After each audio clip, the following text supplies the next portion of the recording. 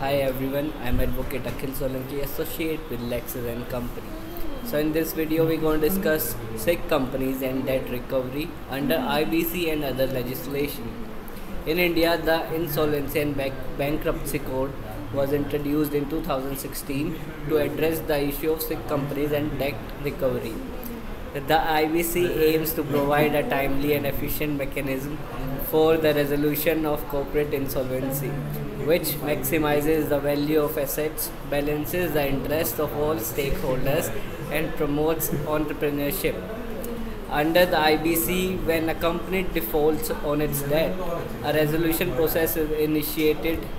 So, under the IBC, when a company defaults on its debt, a resolution process is initiated, which involves the appointment of an insolvency professional to take control of the company's assets and formulate a resolution plan.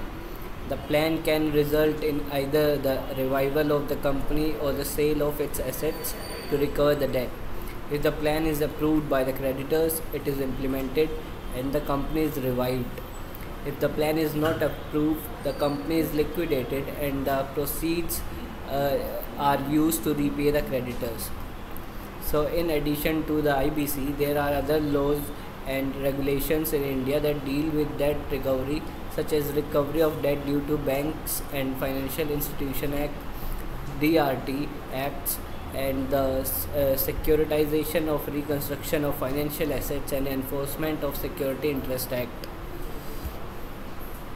So these laws provide banks and financial institutions with the power to recover their debts without going through the courts.